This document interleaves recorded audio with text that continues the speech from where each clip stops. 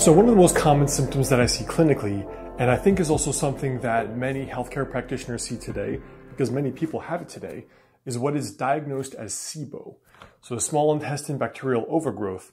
And it's very interesting because I think this is just a, history repeating itself. It's a symptom that had bothered people probably since the dawn of time, and historically it was called Candida, now it's called SIBO, and in the future will be called something else. But in this video, I thought I would share from a Chinese medicine perspective what it really is and some approaches to it. Hey, I'm Dr. Alex Hein, Chinese medicine doctor and acupuncturist, author of the health book Master the Day, which you can check out on Amazon. Now, I've included 2 links below this video. The first is a free download, which is 4 daily rituals that can add years to your life with traditional Chinese medicine. And the second is, if you'd like to become a patient of mine locally or via telemedicine, all the information on my clinic and how to reach me is below the video. So clinically, the people and the patients that I see with SIBO tend to present with a few main symptoms as their primary symptoms, as well as symptoms that are kind of the branch manifestations of those. So the primary symptoms that people usually complain about are often bloating, food allergies, sometimes alternating bowels, like they can be hard and dry, or they can be loose and soft serve. A high percentage of my SIBO patients are on the cold side. So they're often prone to anemia, anxiety, just general pallor. They look pale, they look anemic. They are often thin. So some of my SIBO patients are more on the side of, if they're stressed, they lose weight easily. They lose their appetite easily.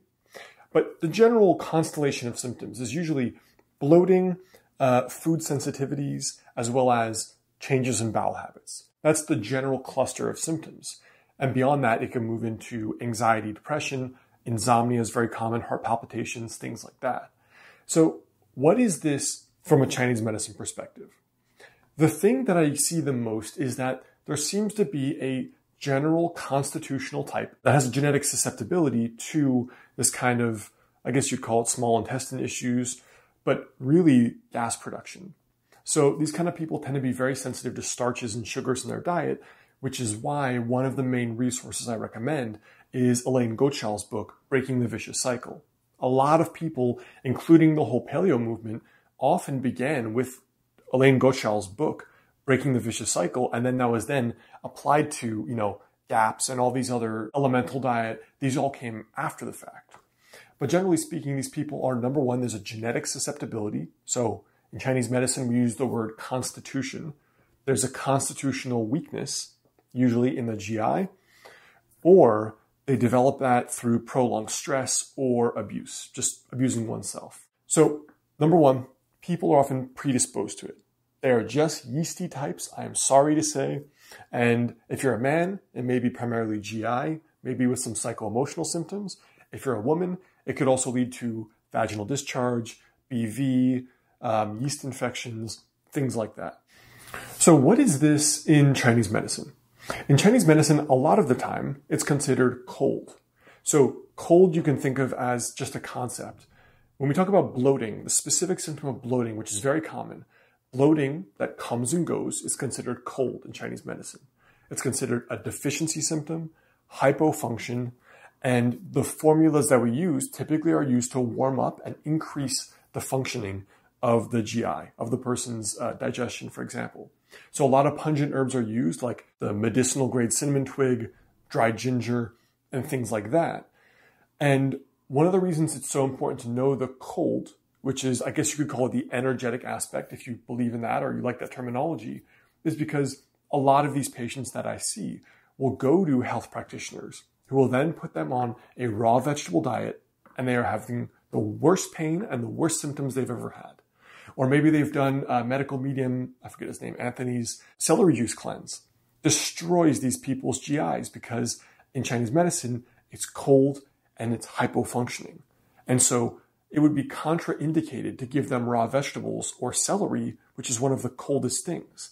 The kind of person who needs celery juice is the acid reflux, burning, indigestion, this kind of person who generates a lot of heat internally. If you're having celery juice and you're having loose stools already, or low appetite or bloating, you're worsening your symptoms. So important to know that it's often due to cold. but many people have a mixed picture as well, where if they have hard stools, there's some heat forming in the system, or they have some acne, on their face or on their foreheads, very common in women.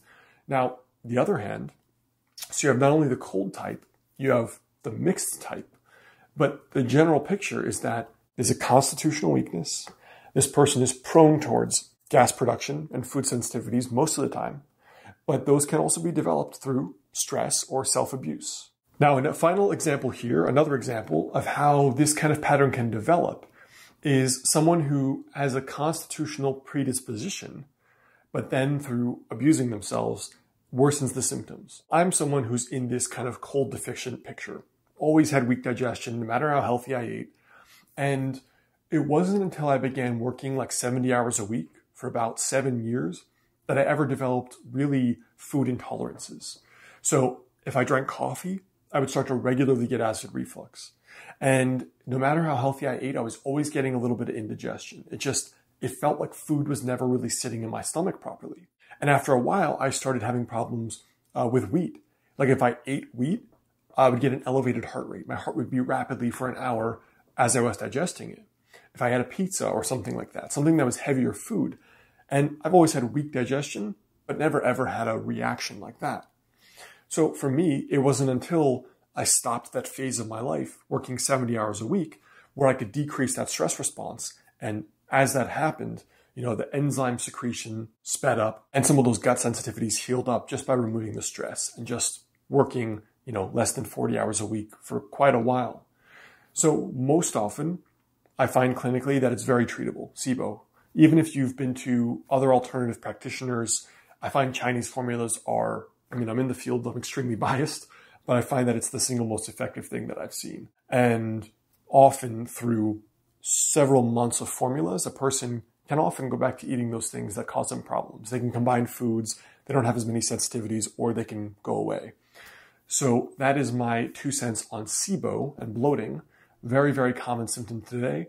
And in general, these people tend to feel better on a low starch diet. So that's what I've got. Again, before you go, down below this video is a free PDF, 4 daily rituals that can help you add years to your life with Chinese medicine, as well as if you'd like to become a patient of mine locally or online via telemedicine, the link to my clinic and my email is right below. All right, you guys, check those out, and I have 2 related videos for you here.